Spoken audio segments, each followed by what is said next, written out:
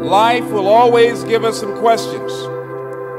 There will be times when we have to take time to search ourselves and saying, with all of these things out here, these roadblocks and these obstacles, what is it going to require on our part to make it happen? What's the final determining factor that will determine whether or not we're losers or winners in life? And here's what the answer is. It's you. No, it's not your circumstances. No, it's not your past. It's you. You're going to determine that. No, not what happened to you. No. It's you. It's you. You will determine whether or not this mission that you're on, and I believe that we're all on a mission. I believe that we all have a purpose, and we didn't just show up just to work every day and face some hard experiences in life, or go home after work and pop a can of beer and sit in front of the television set. No, I don't think that life is like that for us.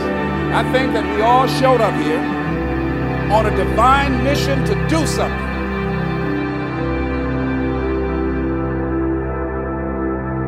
See, all of us have to begin to work to overcome certain things that we have picked up along the way in life. You've got to watch the energy that you're around, and you've got to start searching yourself to ask yourself, what is it? Is this really me? When you look in the mirror, when you look at your life, when you look at where you want to go, you've got to ask yourself the question, is this really me? Samuel Smiles says, life will always be, to a large extent, what we ourselves make it. What we make it. What you make your life. Not what circumstances will make of it. Not what other people will make of it. But what you make of your life. That's what your life will be. Not what other people say it will be. Not what the environment will try and dictate to you. No. What you make it.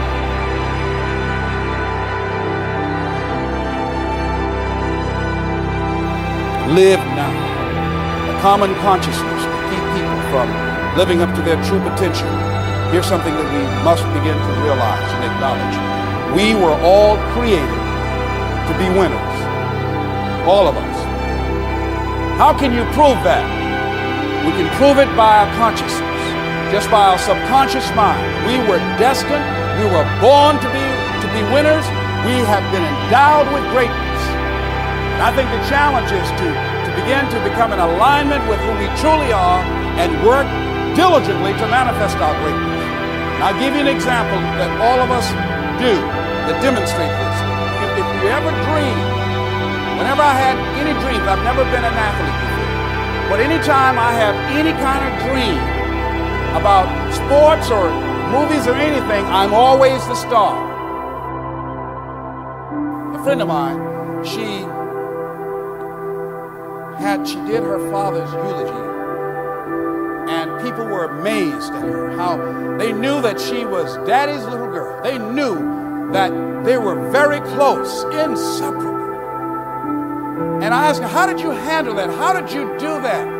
Because everybody knew that that was not only her father, but her closest friend. And she said that the day that he died, she said she was in his room and she was talking to him. You know, she said, Daddy, I love you, but I'm a big girl, and as much as I want you to be here, I want you to do what you want to do.